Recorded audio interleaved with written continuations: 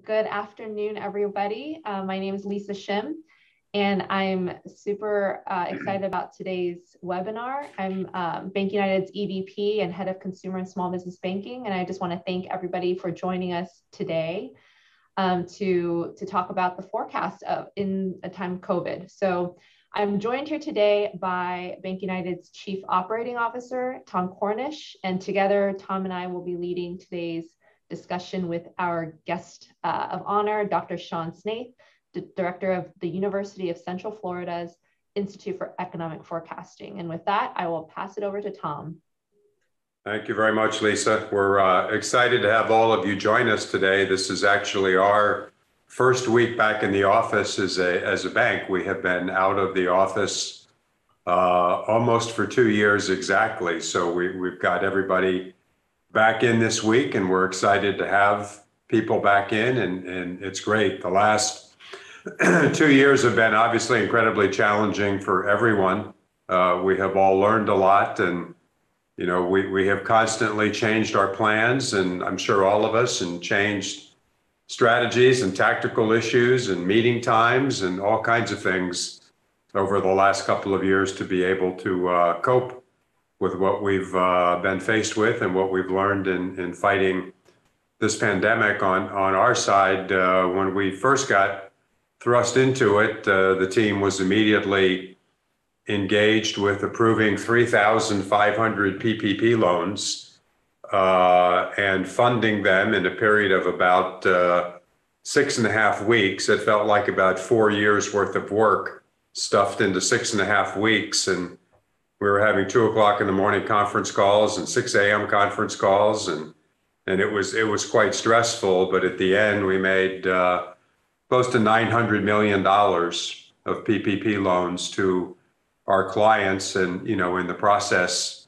helped to keep thousands and thousands of jobs in our local community. So while it was a great deal of work, it was very rewarding to see the efforts go into particularly keeping small businesses afloat and keeping so many people actively engaged in employment through this difficult time. But so now we're heading into 2022, and you know, it hopefully looks like the worst of pandemic and other variants are behind us. There's other challenges. We're facing a change in the interest rate environment, and looking into the economy and supply chain issues. I was at the port of Jacksonville yesterday and watching, cargo being loaded onto decks and learning about, what's happening in the auto industry from a supply chain perspective. So lots of challenges are still out there, and it's a bit uncertain. Geopolitical issues are also relevant, obviously, in today's world. But we're pleased to have Dr. Snaith here, who will help us figure out all of this in the next hour. And it's a pleasure to have him. He's a nationally recognized economist in the field of business and economic forecasting.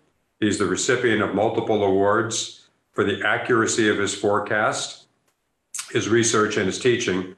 Dr. Snaith has consulted for local governments and multinational corporations and is frequently interviewed by international, national, and regional media. He's had a broad experience in a lot of different parts of the world. Before joining UCF's College of Business, he held teaching positions at Pennsylvania State University, the American University in Cairo, the University of North Dakota, and the University of the Pacific.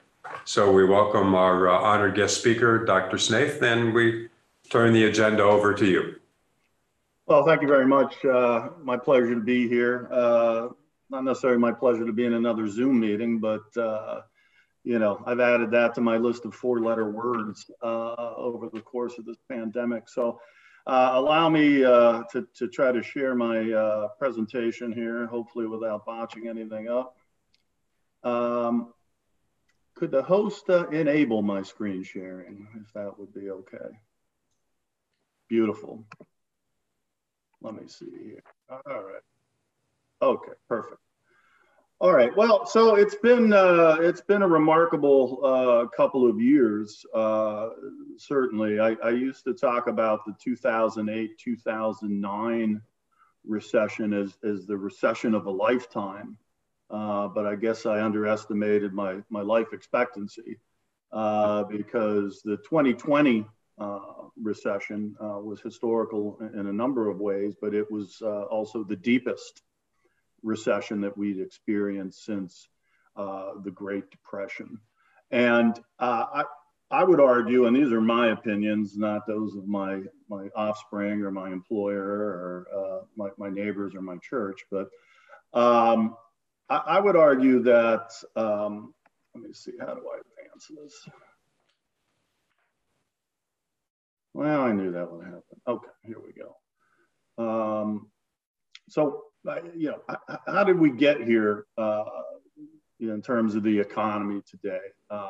You know, all of these major issues that we currently face, inflation, the supply chain failures, the widespread labor market shortages, high oil and gasoline prices are directly rooted in the policies that we implemented in an attempt, I wouldn't even say a successful attempt, in an attempt to contain the COVID-19 pandemic.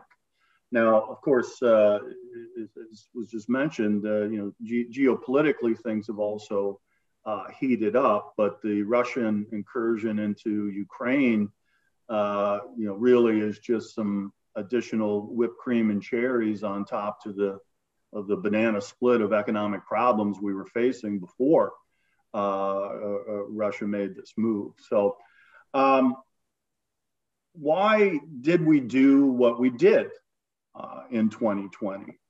You know, in February and really in January, I was paying a lot of attention to COVID-19, and I started to do some historical research in terms of how pandemics affect the economy. And you know, the largest global one most recently, of course, was the Spanish flu. And so I was looking back at that data in terms of how rapidly it was spreading, the case number of cases, case fatality rates, and so forth, and who was impacted by that pandemic.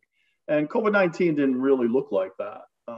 It was not spreading as quickly. It was clear that it was a greater danger to certain you know, demographic groups, you know, whereas the Spanish flu really killed you know, people of all ages and you know, of all health conditions. So, you know, in February, I wasn't predicting a recession in the U.S. economy, but I also wasn't predicting the policies that were about to be implemented in March and April of 2020. And those policies were triggered, I would argue, by a study that came out of the Imperial College in London that made some predictions about COVID-19, one of which was that it was going to kill 2.2 million Americans that year. And when that study came out, that was sort of the, you know, hair on fire moment when you know, all of these measures that had not historically been part of you know, public health attempts to control pandemic were implemented. Things like shutting down schools, shutting down, you know, quote unquote, non-essential businesses. I'm not exactly sure who gets to make that designation. I think anybody's business is essential to them. You know, I myself, until just a few months ago, had hair down to my shoulders, in part because my barber was closed for 5 months as being a non-essential business. During that entire time, however, my dog was able to go to the groomer because apparently that's more essential than me getting a haircut. But anyway, he was well groomed. I ended up looking like a refugee from the early 70s. But those decisions, which historically had not been done in an attempt to control pandemic, really inflicted a tremendous cost on the economy and set off a chain of events that we're still grappling with today and will continue, in my opinion, to grapple with through 2022 and into 2023. Oh, there's a delay. So, Donna was a little nervous about this this slide, but you know, how did we end up implementing all of these policies? And I would argue that there's been over the years, it just sort of was heightened here with COVID-19, this emergence of what I would call a secular religion. I call it scienceology, not to be confused with Scientology. This particular religion, as it's emerged, is sort of you know, polytheistic. There are many greater and lesser gods that we have to pay worship to. Many of these deities are referred to as experts. It's experts say something, and if you question the experts or their predictions or their proclamations, well, you're a blasphemer. You know, you say you have absolutely no right, and you know, you have a number of these sort of incantations and chants that we've heard over the past several years. You know, follow the science, trust the science. The science is settled. She blinded me with science, and so that really didn't allow us to do science as a philosophy in which it's never settled. And science is about questioning results, and when new data comes out, seeing if the previous conceptions and notions hold up to those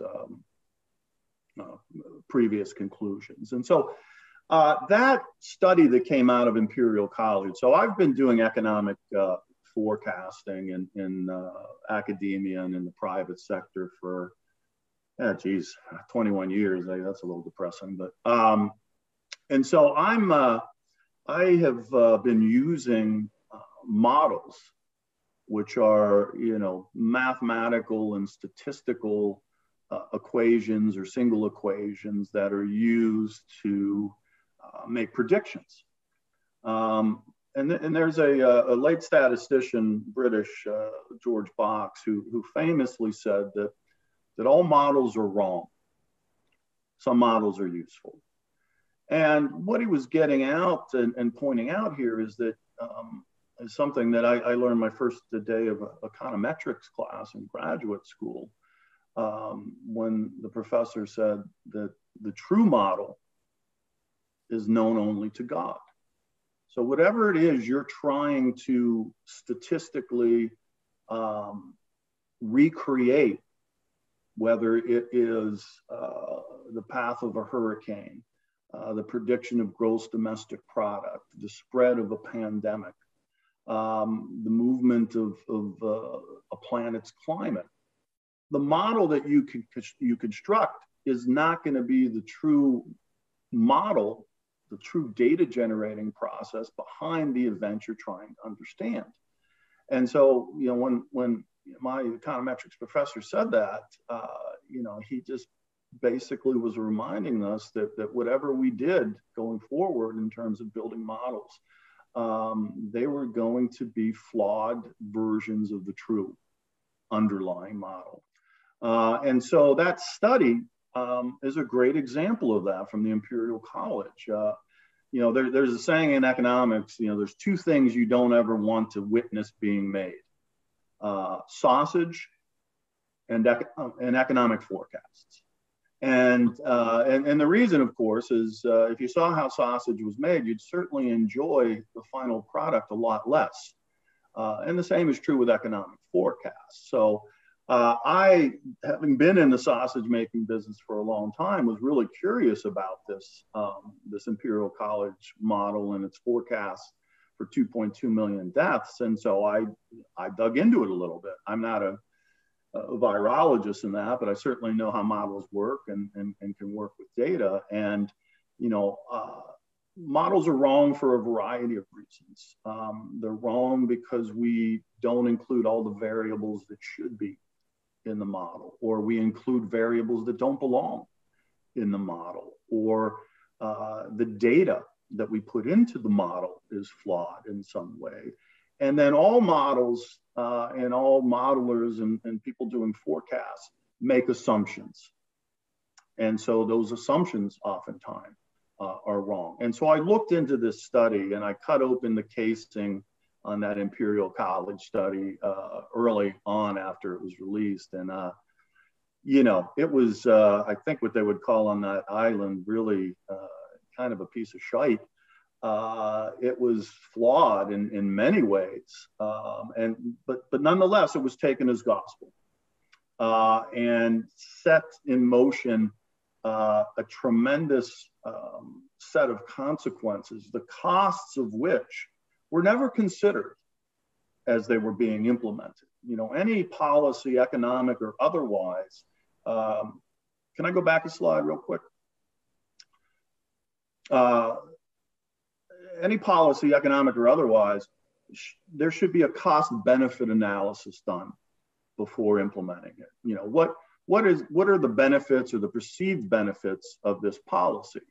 That must be weighed against what are the costs of that policy. And so, you know, if the benefits exceed the costs, then this is a policy that you might consider implementing. If the costs, however, are below or the benefits are below the costs, well, then this might not be the wisest policy. And so that cost benefits analysis was not done in 2020. This was basically a public health driven set of policies that did not take into consideration at all the economic or other costs of doing these lockdowns and these closures and these travel restrictions. And so my lesson to this is that, you know, from this is that, you know, experts should be on tap, not on top. I'm not, you know, in some circles, I might be considered an expert. But if you're doing planning for BankUnited, you know, the economy and the economic environment is going to be an important factor there. That doesn't mean Snaith comes in and tells you how to run the bank. You know, I should be on tap. You take get a pint of Snaith and set that on the table and incorporate that into all the other factors that need to be considered in making your business plan and your strategic management of the bank. So we didn't do that. We put the experts on top, and that was a mistake. And another way to say, restate this lesson is that, you know, be wary of experts that are using models to make predictions. They don't know the true model. Those models are flawed. There's assumptions baked into it that can change the outcome. Next slide. So the shutdowns instantaneously plunged the economy into this deep recession. You know, there was no question about it. This was not a recession that occurred like previous recessions where, you know, generally it's from within the economy. There's a weakness that starts to arise as we get to, you know, the turning point, as we get to the end of any economic expansion. That, you know, sometimes that weakness is tipped by a, you know, financial situation, a currency crisis, some other shock, but, you know, there's inherent weakness there as we approach the peak of the cycle. And in February of 2020, there was no weakness. The economy was incredibly strong. The labor market was in great shape. Florida's unemployment rate was at 3%. You know, everything was going quite swimmingly. There was some issues with labor shortages, but they were more focused on skilled tradespeople and things like that, not the widespread labor problems that we currently see. But the decision to shut down so-called non-essential businesses, to restrict travel, to close schools, immediately plunged us into the worst recession since the Great Depression.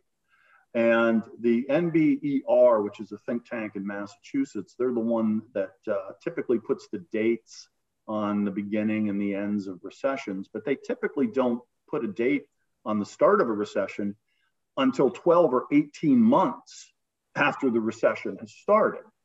Now you can insert your, you know, economist joke there, like, hey, thanks a lot, you know, 18 months after it happened, thanks for letting me know.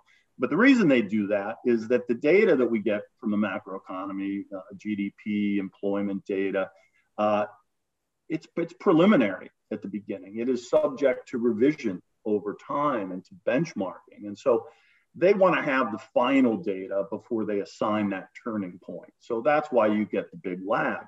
There was no lag like that when they declared that the expansion ended in February and that in March and April, we had entered into recession.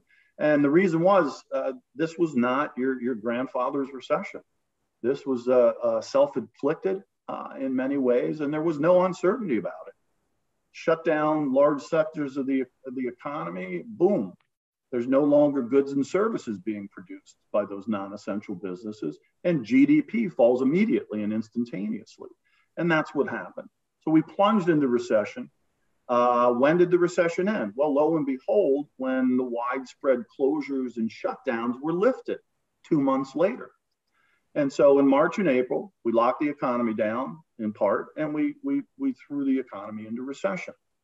That caused tremendous damage. GDP in the second quarter contracted at a minus 32% annual rate, just a dramatic plunge. We saw the labor market simultaneously impacted. If you're told your business has to lock its doors, there's no question. You don't need employees anymore. In a normal recession, the labor market lags behind what's happening in the overall economy by 12 months at least. When businesses see a slowing down of revenues, the first action they take is not, oh, let's start laying people off. It's, well, let's see, maybe this was a bump in the road, let's ride it out. Eventually, as the recession progresses, then layoffs and furloughs become part of the conversation. There was no need to think this, when your business was shut down. And so we saw in a matter of weeks, 38 million people just thrown into unemployment. Again, unprecedented in the history of the U.S. economy. High oil and gasoline prices. This too, and as I said, Russia and the sanctions that are being implemented and the uncertainty created by that situation has certainly accelerated the rise in oil and gasoline prices. But this was happening again before Russia-Ukraine. And why did this happen? Well, again, we got to go back to 2020. When you shut down large sectors of the economy, when you lock people at home, when you close schools, when you restrict travel, guess what happens to the demand for oil and gasoline? Well, it plummets. And so you may recall in March, oil prices actually went negative briefly because there was so much oil out there sitting on tankers waiting to be offloaded that some made the decision, I'll pay you to take this oil off my tanker so I don't have to keep maintaining this tanker and paying the cost of holding all this oil on this giant ship. And so, when oil prices fall as low as they did, how do oil companies respond? Do they add rigs? Do they drill new wells? Well, of course they don't. And so those rig counts plummeted. And so that set the stage. Now we lift the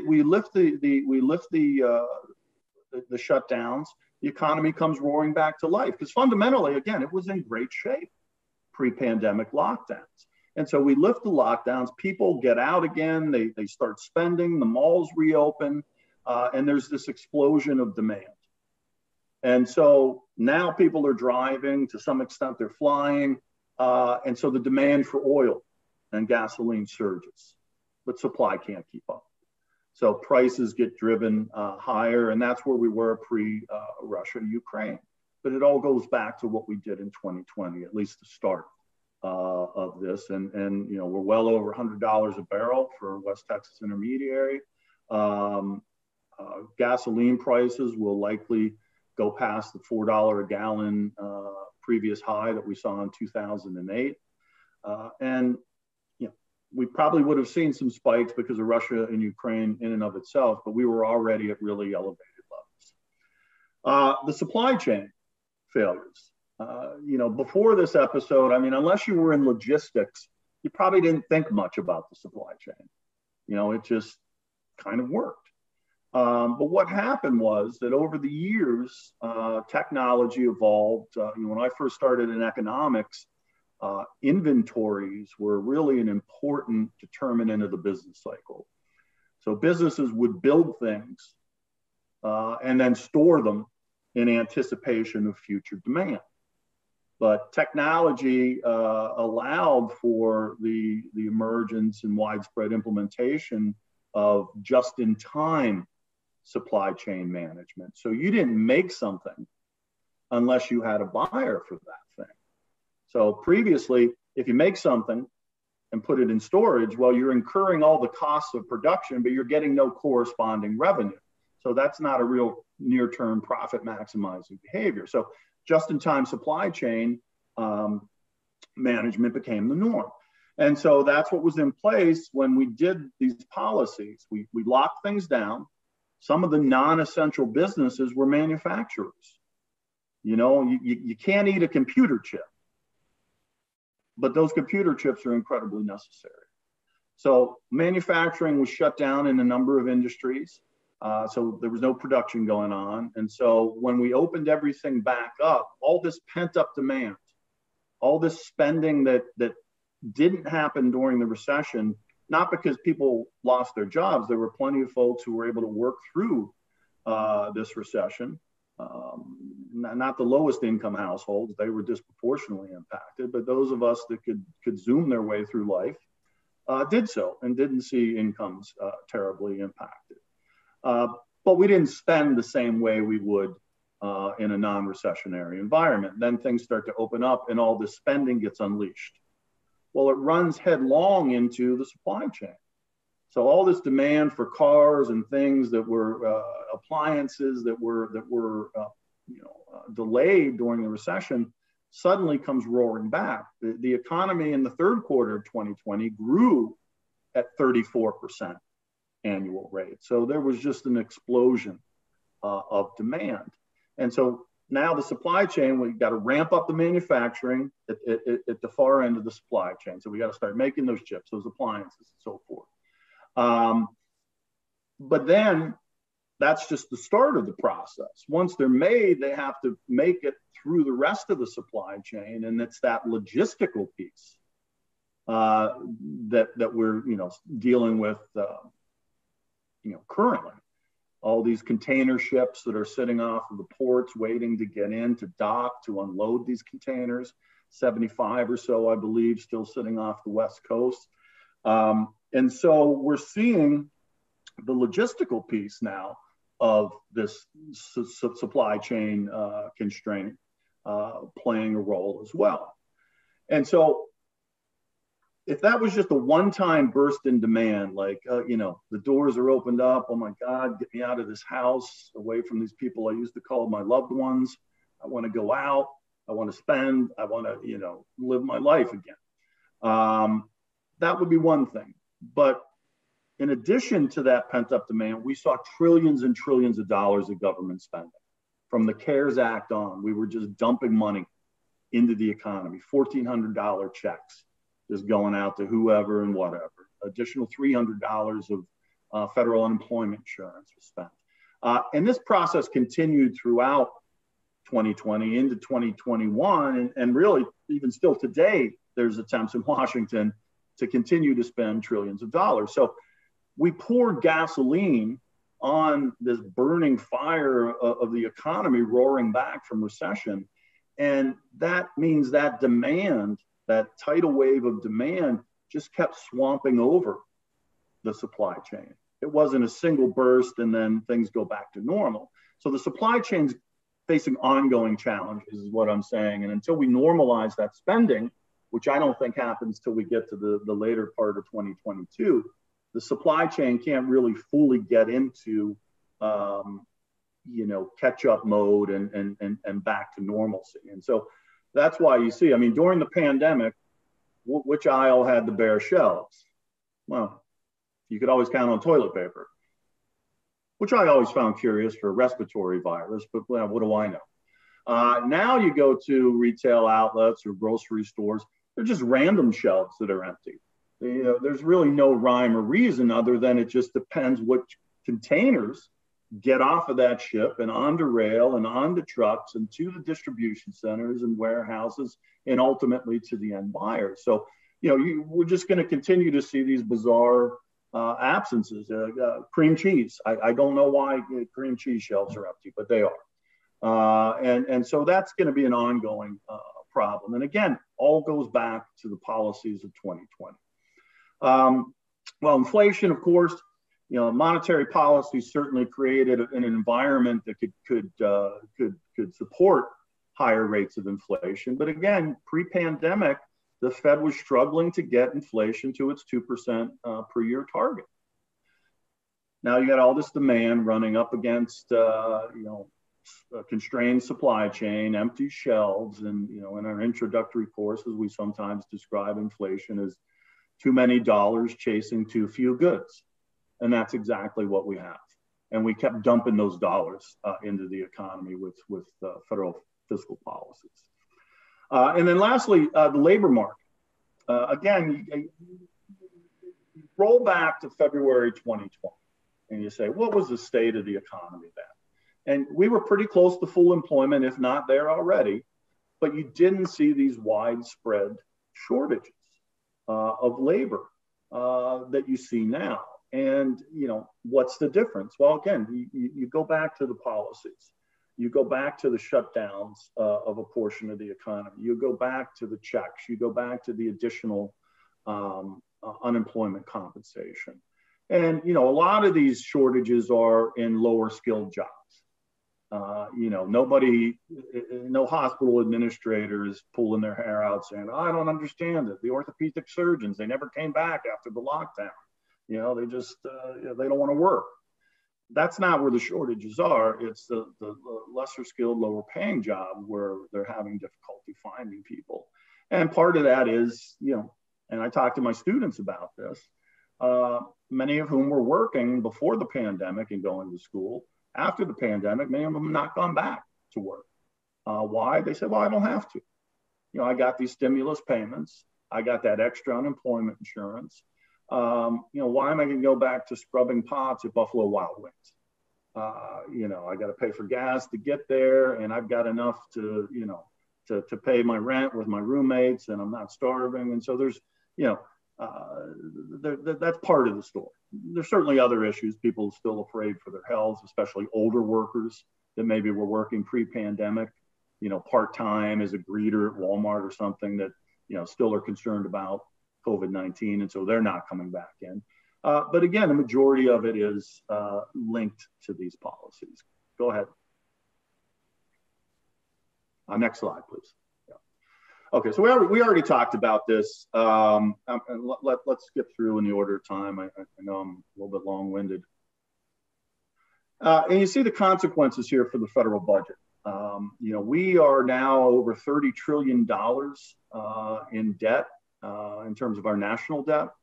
The debt to GDP ratio, which is analogous but not equal to a debt to income ratio that a bank might look at in assessing the viability of a borrower, is around 130%. It's the highest in our nation's history. The previous record was just coming out of World War II when it was 107%, but quickly came down from there. We're not fighting in a world war. And hopefully that'll continue, but yet we're running up this massive debt. And you could see the spike in spending that correlated to the government trying to offset the shutdowns that were implemented to try to contain COVID-19. And so this is something that is eventually going to be an issue. Politicians can kind of ignore it because, you know, the crisis isn't here. And as long as it's beyond the next election, it doesn't much interest folks. And, you know, we still have never fixed Social Security or Medicare. And yet we're just piling all this debt on top when we already have unfunded liabilities that are in excess of $120 trillion right now. So, Ernest Hemingway wrote, "And the sun also rises." Two characters were talking. One said to the other, "Hey, Bill, how did you go bankrupt?" And Bill responded, "Well, I went bankrupt two ways: gradually, then suddenly." And this is how debt crises arise. And if you look back 2010, the experience in Greece, you get a taste of how painful a debt crisis can be. I'm gonna keep moving here so there's time for questions. Next slide. And the labor market, as I mentioned, you can see the labor market here in the 2008-2009 recession. Layoffs, the recession began in December of 2007. You didn't see immediately businesses starting to cut payrolls really until we got into 2008 and 2009. It was close to 2010 before we hit the bottom. Cut to the 2020 recession, this was instantaneous. There was nothing gradual about this, and boom, suddenly, businesses are shutting down, people are being laid off in numbers and in such a short time frame that we'd never seen before. And so we're still dealing with that repercussion. Next slide, please. And so you see what happened to the unemployment rate as well. The previous, the peak of unemployment after the 2008-2009 recession really didn't happen until 2010. The labor market lags the real economy or the overall economy. But here, it was instantaneous, it was simultaneous. Unemployment hit its peak just as the recession was at its worst. And those two things coincided. And so the labor market's recovering, certainly. Are we fully back? Not quite, certainly not yet in Florida, particularly because of what happened to leisure and hospitality, what happened to tourism. Next slide, please. Inflation. This is, a lot of people were saying this is a transitory thing. And I think in part because they thought the supply chain might sort itself out more quickly than it's been able to. I think inflation is going to be more persistent, probably higher than what you see in this graph that was produced about 6 weeks ago. And the Fed is going to have to act much more aggressively, I think, than many had anticipated at the start of 2022. The real danger here is that the psychology of inflation starts to get deeper roots in the economy. We're already seeing wages and prices interact in a way that they feed into one another. Sorry about that. Cost of living adjustments are now part of the discussion in bargaining. And so when that stuff starts to get worked into the system, it's harder to root itself out. So for those of you that are old enough to remember the 1970s, wage price spirals were part of the economic landscape there. And inflation had really got its roots deep into the US economy. And it was very painful for the Federal Reserve to break that inflationary hold on the economy. In the early 80s, had to engineer an incredibly severe, and at the time that was the most severe recession since the Great Depression, but it was the Fed that had to implement it to stop and to break that hold that inflation has on the economy. So I think by the end of the year, the Fed funds rate is going to be in the 1.5% to 2% range if they're really serious about nipping this inflation in the bud, because prices are not going to come down here in and of themselves. There's a lot of pressure because of energy prices. There's still pressure because of the supply chain issues that we just discussed a moment ago. Next slide, please. Let's skip that. We'll skip that. Let's get to Florida. So here's our projections, and I will, at the end of the slide, there's links to, you can access all our forecast publications at the Institute for Economic Forecasting. I think the economy is okay in terms of recession through the first half of 2022. I think in the second half, risks start to rise as the economy comes back down to earth. The bottom row there, you see consumer spending. And so it exploded last year at almost 8% annual growth rate. That's still happening. Consumers are still spending here early in 2022, but that's going to tail off and normalize as we get to the end of the year and into 2023. Next slide, please. So let's talk Florida a little bit. Housing, one big difference between this recession for Florida and the 2008-2009 recession is that the housing market was really central to the entire recession and financial crisis, right? We had, and you can see the spike in sales at the height of the housing bubble here. These are single-family existing home sales. Blue is monthly, red's a 12-month moving average, and this data is from the Florida Realtors. That housing crisis in 2008, 2009 really had long-lasting impact on Florida's economy. I would argue that while the national economy came out of recession in June of 2009, Florida's economy did not fully emerge from that recession until 2012. And it was the albatross of the housing market and the destruction of home equity wealth and foreclosures and all those problems that really weighed down on Florida's recovery. Next slide, please. And so these are median sales prices for single family existing homes. And you can see we're well above where we were at the peak of the housing bubble. Now, it took about close to 10 years for median prices to get back to that peak. But over the past 3 years or so, 4 years, we've seen really rapid price appreciation, in the double-digit range. And this next slide is the most recent report from the Florida Realtors for December. And you can see there that median sales prices are up 21% year over year. Again, this is for an existing single family home. This is in Bitcoin. Home prices aren't supposed to go up 20% per annum. But these higher prices are starting to have an impact. And you can see that sales year over year have slipped. Affordability is, pricing more and more buyers out of the market. So you're starting to see some headwinds in terms of sales. Why are prices rising so rapidly? Is this another repeat of the housing bubble? Good old Florida man's doing it to himself again, causing another housing bubble.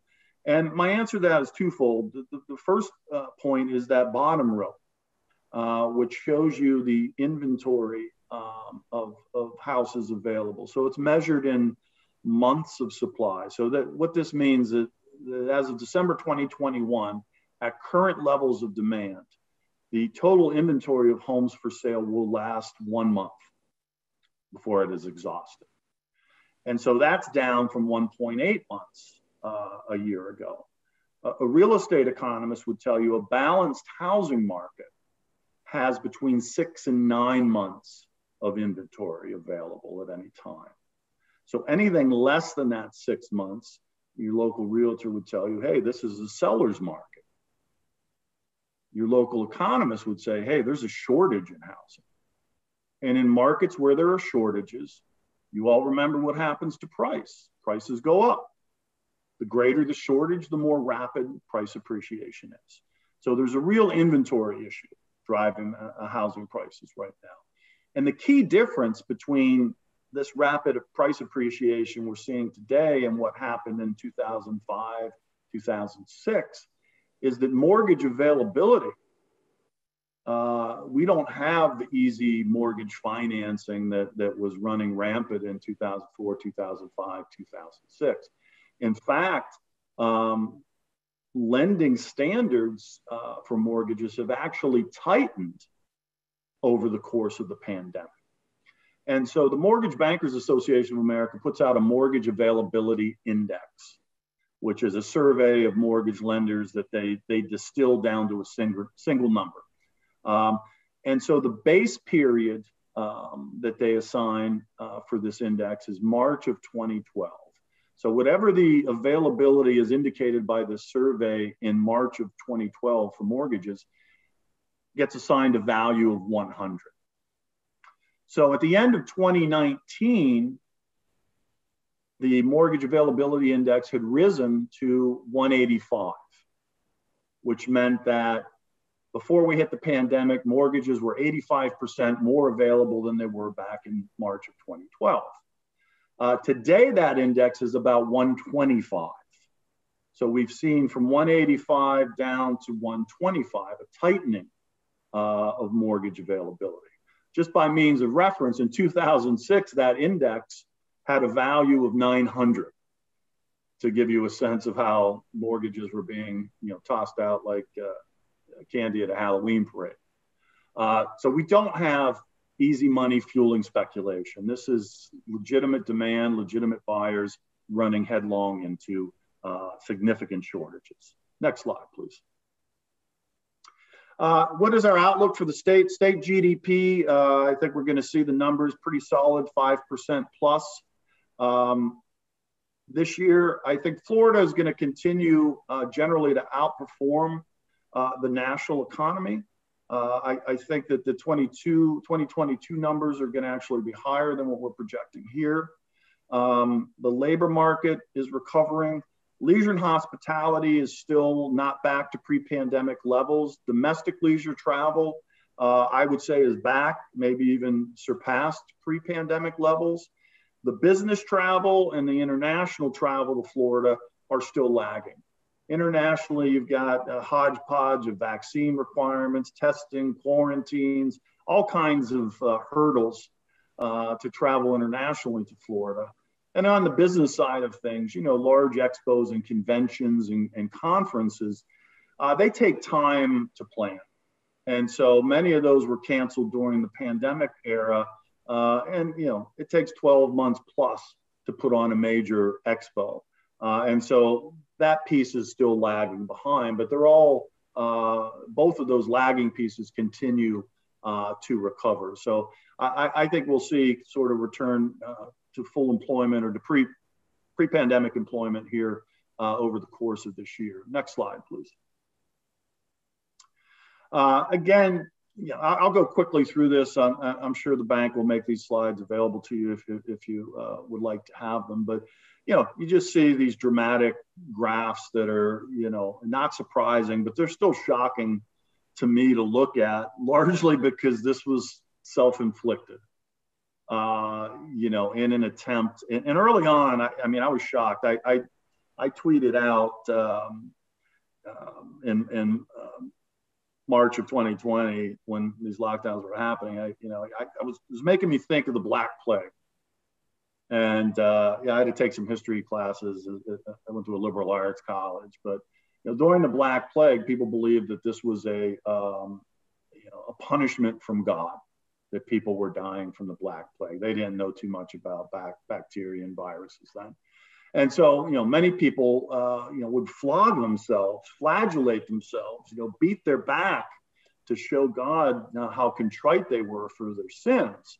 And so they've got a bloody, scarred back, and then they still died of the Black Plague. To me, this was the, economic self-flagellation that we were, that we were doing to try to appease this modern day version of the plague. And so, again, it's still as shocking as I look at these charts, the impact it had on the economy. Gross state product, this is GDP at the state level. I want to point out something. You can see there, you can see the impact of COVID-19 and the lockdowns, right? But if you zoom out and you look to the pre-pandemic path of Florida's gross state product, we're now an economy of more than $1 trillion and growing. If you look pre-pandemic and you look at our forecast here, you can kind of see, there's a trend here that was not impacted by COVID-19. COVID-19, a pandemic is a transitory event. They end. But I was also surprised at how many people predicting that COVID-19 would change things forever. Nothing would be the same. I'm sure you've all heard the talk, office space is dead. Nobody's going back to the office. We'll Zoom our way through the rest of our careers. And that's a great example of how wrong these predictions that COVID was going to have a real permanent impact on the economy. Sure, it knocked us off our trend temporarily, but the fundamental drivers of Florida's economy, population growth, economic growth, those things go hand in hand, are unimpacted by COVID-19. Sure, we went into a recession. Sure, you see GDP took a big hit, but that trend doesn't change.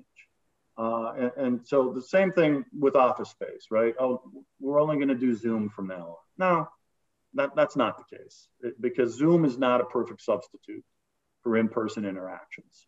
Maybe work weeks and remote working become more part of the equation, but Zoom, WebEx, all these things existed before the pandemic. And if they were so great and equivalent of having an office or a classroom, then why didn't we eliminate those things pre-pandemic? Well, we didn't, because they're imperfect substitutes. So that was a minor rant. Let me skip here. I know I'm getting long on time here. Again, the labor market, we threw so many people, and these were generally, people in the bottom 30% of household incomes. That's who bore the brunt of these lockdowns and these closures. And many of them are still not recovered, despite whatever aid the government provided. Next. Financial activities, again, a lot of this regulatory impact, I won't go too far into that. Dodd-Frank, I think, was a tremendous mistake, or at least an overreaching legislation after the financial crisis, and really dampened activities in the financial sector. It hurt community banking severely, and I'm not sure it fixed the problems that it was set out to repair. Next slide. Here you see hospitality. We're talking about the end of this year before payrolls get back to where they were pre-pandemic. Still some lags there, as I said, international business visitation. But you go out a couple years, and you could kind of draw that trend line to where we were and to where we're going. Florida remains a draw. Despite the terrible PR that we get in the media, people continue to visit, and people continue to move here. And these things fuel our state's economy. Next slide, please. This is new car and truck registrations. I just threw this in here to give you a sense of how big that pent-up demand was. This giant surge in registrations as the lockdowns ended. And I get my oil changed at the dealer, and the lot at the dealer, looks like the church parking lot on Tuesday. I mean, there's remarkably few cars there because there was just this massive burst of pent-up demand as we came out of lockdowns. Next slide, please. Growth by sector here as we go through the end of 2024. Professional business services continues to be strong in the economy. Leisure and hospitality. A lot of these growth rates are getting smaller because we're moving back and we're getting close again to full employment. We had some really large growth rates as we came out of the recession, but that was exaggerated because of the lockdowns, and when the mall reopened, suddenly all these retail jobs came back. But employment and the labor markets muddled here. We passed Amendment 2, but now we're dealing with other labor-related issues. You're going to see more technology, more self-checkout lanes in some sectors of the economy that may affect job growth in those areas. Next slide, please. I think that might be it. Oh, go ahead and skip that one. This is where you can find copies of our 2 quarterly forecasts, the national one and the Florida forecast. In the Florida forecast, we have forecasts for all 22 metropolitan statistical areas throughout the state. We also have individual forecasts for the 3 divisions that make up the large Miami metropolitan statistical area. So for Fort Lauderdale, Palm Beach, and Miami-Dade. So there's 25 sub-regions that we have detailed forecasts for in addition to the statewide one. And so with that, I'll shut up. I know it's almost time to end the seminar, and I apologize for that, but I'll be happy to take questions and stay as long as Donna wants me to. I don't want to get her mad at me again. Dr. Snake, that was very helpful color. It is the top of the hour, and I know we have some clients on the phone. We also have people not only from Florida, but also New York. And I wanted to give actually Tom and yourself a little bit of time to just talk about, we clearly went through 2 years of hell through the pandemic. But I do think there is some silver lining and some opportunities. As Tom said, we're all back in the office at BankUnited. It feels great. I think it's a sign of things to come. But what would we, and maybe Tom, I'll start with you, where's the silver lining in all of this in 2022 as we think about, what the last couple of years have been and looking forward, even in the face of some of these headwinds? Yeah, I will tell you, Lisa, I've had the benefit in the last 4 weeks of being in Miami, Fort Lauderdale, Palm Beach, Orlando, Tampa, Jacksonville, Austin, Dallas, Atlanta, Boston, and New York 3 times. Yeah. So what I sense at the ground level is a strong level of optimism from a business perspective. I think the 2 biggest headwinds are not as much labor shortages, but shortages of skilled labor in some, key areas. I think that the transition that some workers have to make from being in the hospitality industry to being in other industries is going to take some time for that skill set transition to happen. But as we talk and interact with clients in every market, we are seeing strong revenue growth. We're seeing significant investment in real estate, in CapEx, all across the markets, that we're in. Florida has been gifted, I think, during this period of time because of the amount of people that are coming here, not just from the Northeast, but we also have to the south of us, the political, currents in many parts of Latin America have been less favorable. Some elections over the last year have been less favorable. So we're also seeing a strong number of people coming into Florida from Latin America and other parts of the world. So Florida's been, very blessed in my opinion, and I'm bullish on that. And in New York, we're seeing extremely strong levels of reinvestment in the marketplace after a period of, probably a year and a half when the only people that were buying assets were distressed debt funds, looking for deals. Now we're seeing, very serious long-term investors coming back to the market and making strategic investments in the New York area. And, while there are some pockets of the city that are still, a bit uneven, by and large, I talked to an asset owner in New York last week who told me that, he owns 43,000 units in New York, and he has 1 vacancy in his entire apartment portfolio, whereas, a year ago, the vacancy rate was 20%. So we're seeing people come back to the city, in New York in very large amounts. And I think things like infrastructure spending, everything that the federal government has done to stimulate growth, we're starting to see significant pickup in construction jobs, number of projects that are underway.